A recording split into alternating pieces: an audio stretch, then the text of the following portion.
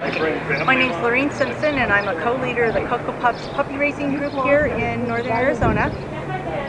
We raise guide dog puppies for a group called Guide Dogs for the Blind, which provides guide dog puppies to blind people at no cost. They're a private nonprofit. They have 2 campuses, one up in California in San Rafael and another in Oregon. And what we do is we take puppies that are about 8 weeks old, and they come to us and they know nothing. We teach them everything from their name to training, their rules, socialization. We take them everywhere we go. If we work, we take them to our office. If we go to the movies, we take them to the movies. If we like to go out to eat, we take them to restaurants. We take them to coffee shops. We take them shopping. I am currently raising my second one. His name is Joust, and he just turned 5 months old.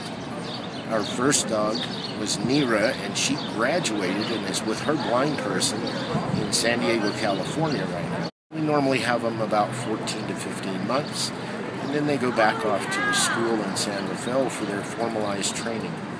I got into this because my wife is the office manager of the local eye care business, and her and the boss talked about it, and they decided it would be neat to have one in the office. Oh, look at all these dogs. Oops. Oh.